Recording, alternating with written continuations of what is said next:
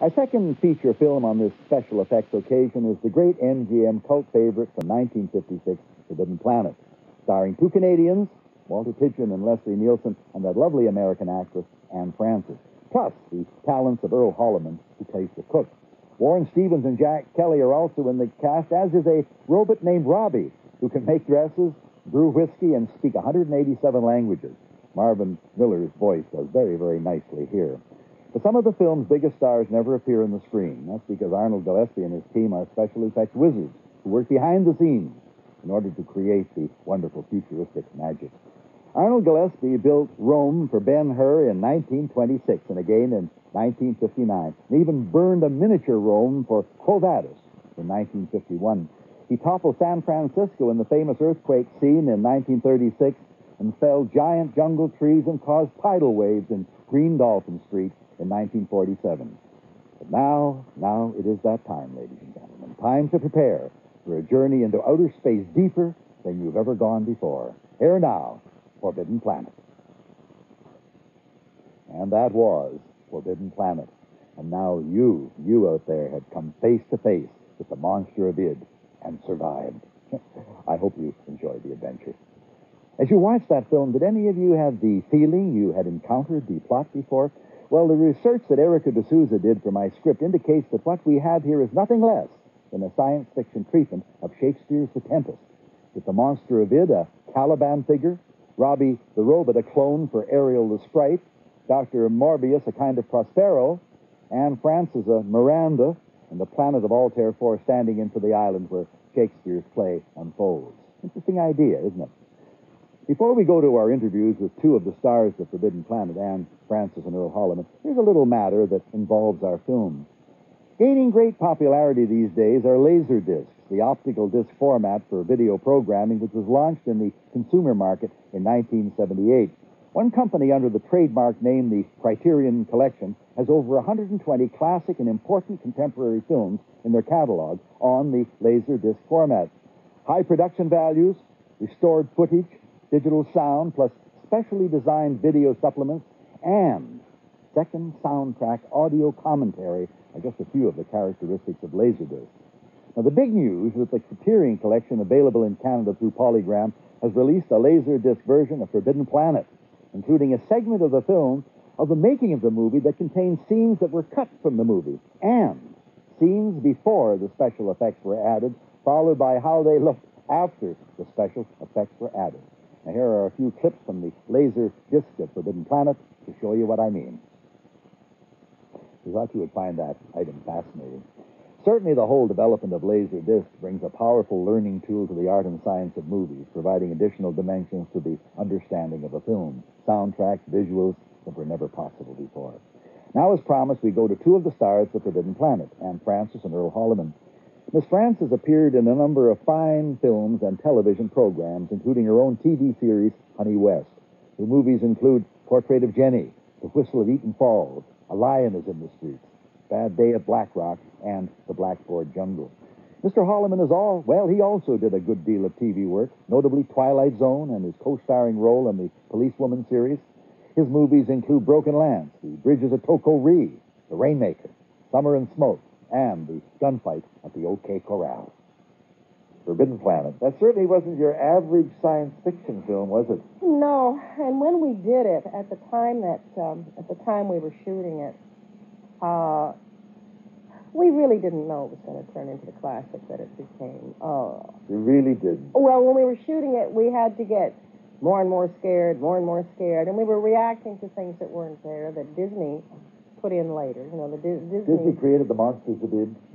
Disney created the monsters of, the monster of the id and did all of the special effects. Oh, okay, I'd forgotten that. Mm-hmm. Yeah. What an effect that is. Marvelous, just marvelous. But, fabulous. I mean, I was flabbergasted when I finally saw it. I had no idea what was, going to be happening, how they were going to punch it all up, but it worked. I talked to Fay Ray about making King Kong as I did once. She never did saw you him. really? She never saw him, of course, because he was only 18. Oh, well, yeah, sure. Never. You talked to her about that. Oh, what fun. I'd love to see that. That'd be fun. Did you know at the time you were dealing with Shakespeare's The Tempest? I don't know whether it was really The Tempest or not. I know a lot of people compare it to that, but I don't really. I don't know. It's just that, Maybe yeah. they were. You know, Maybe they were. vaguely you might agree, but not any. No, not But the that. Caliban and At any rate, it's been treated that way. I know it has, and it's been in interesting for yeah. for studies, and you know, it's a good way to get the young Film people to schools read certainly Shakespeare. Yes. treat that connection, and of Yeah. course it gets young Sure. people reading Shakespeare, Sure. and they do all kinds of marvelous things. Memories of working with Walter Pidgeon, one of our late, alas, but most august Canadians. Wonderful man, wonderful man. He loved to narrate or quote naughty limericks. He collected naughty I limericks. didn't know that. Yeah. He had a lot of fun with that. And he would, you know, do these naughty limericks just before camera rolls, naturally, you know. As a matter of fact, at that time, I had a wonderful little poodle dog that I had named Smidgen. And, of course, Smidgen's first name was Walter. Walter Smidgen. Walter Smidgen. Now, some friends, thinking they were very, very funny, put in the Palm Springs local newspaper when I was visiting some friends there that Anne Francis and Walter Smidgen had been visiting. Got us in a lot of trouble.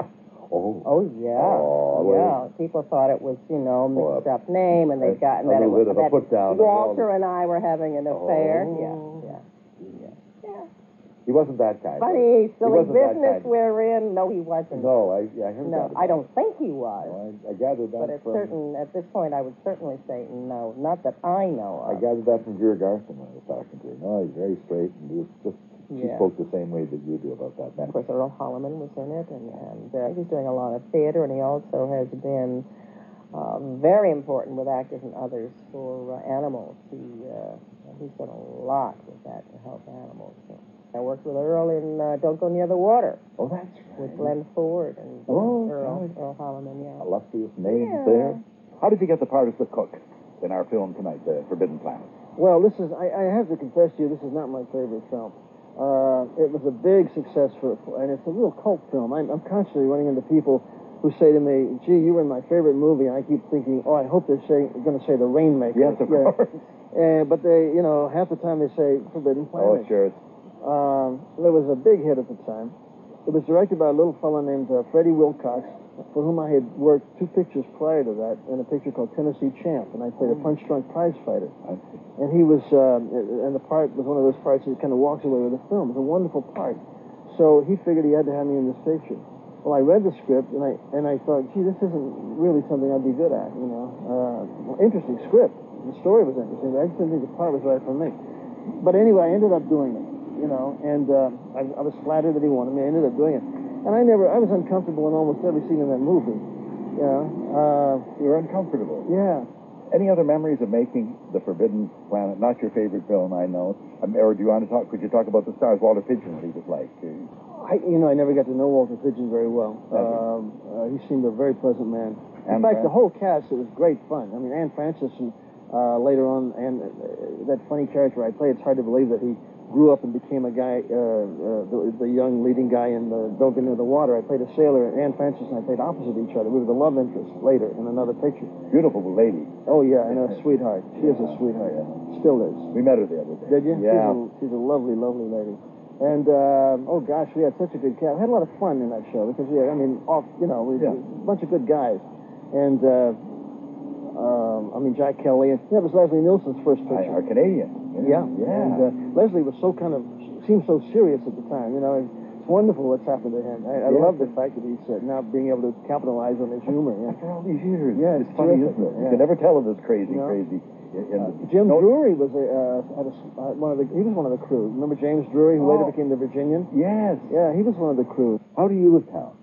At the time, you told me you didn't realize what you were doing in this sense, but how do you account for the movie's continuing popularity, the cult status, and so on? Have you ever figured out? Then you may not have known, but now. At the time, I had been involved in metaphysics. I became interested in metaphysics when I was about 16. So the mass subconscious made a lot of sense to me. That the mass subconscious could come up with monsters, and mass thinking can create horrendous wars and numerous other things. So that all was rather logical to me. But at that time, there weren't that many people who were particularly into the power of the mass subconscious. And I think today, I mean, it's sort of grown more and more and more. People are aware of the fact that monsters can be created by the thought of many people, all kinds of monsters, as we're seeing happening now all over our planet, politically and every other way. That might be why it has a lasting importance. The picture had an awful lot to say. Yes, it does. It wasn't also apparent then. That's right. It's grown. That's an interesting answer. Anne. Very, very interesting. Well, that's what I think. I think also people think have caught on to that aspect. I also think it has to do with the excellence of it. Just a ruddy good show. Yeah, it is. It is. Yeah. And that was Anne Francis and Earl Holliman who appeared in our film tonight, Forbidden Planet. Well, on that note, we wrap up another session here of Saturday Night of the Movies, a session in which we explored the theme, the magic of special effects.